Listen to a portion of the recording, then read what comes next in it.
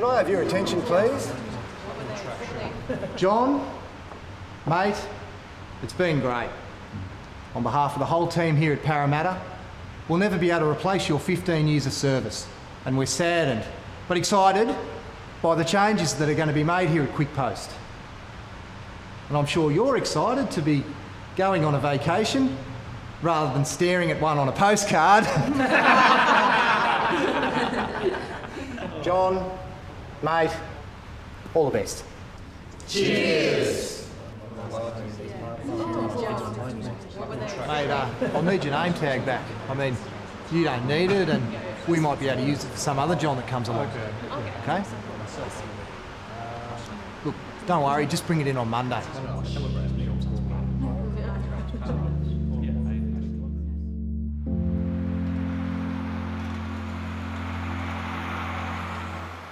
Johnny boy! Oh, thank you, darling. Oh, I'm not the distance runner I used to be, eh? You shouldn't strain yourself, Mrs McPherson. I'm not rolling on wheels yet. Oh, it's great that you're here so early to take care of my usual package. I've got a morning tea to go to, so I was lucky to catch you. Mrs McPherson, I can't take care of this. Why not? Well,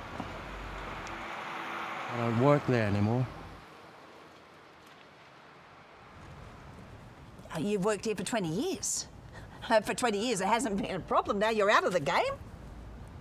You're the only one I can trust with my usual package. There hasn't been any problem since. Oh, exactly. It's bad enough with all the rules for sending dangerous goods. Mrs McPherson, what type of goods? It's just flammables, packed perfectly well. That's all you need to know. Oh, this is bullshit. Why did you let them stuff you off like that?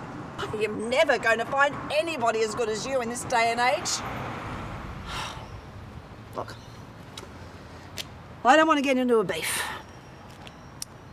Just handle that one for me. And then get one of those young whelps in there to help me with my usuals. I'll see you then at mine for scones and tea next week. Scones and tea, Johnny. Just me, you, butter and jam, eh? Yes, ma'am. Great. Now be a good lad. Look after that for me.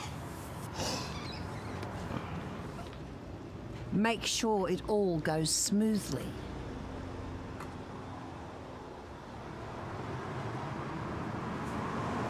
Oh, shit.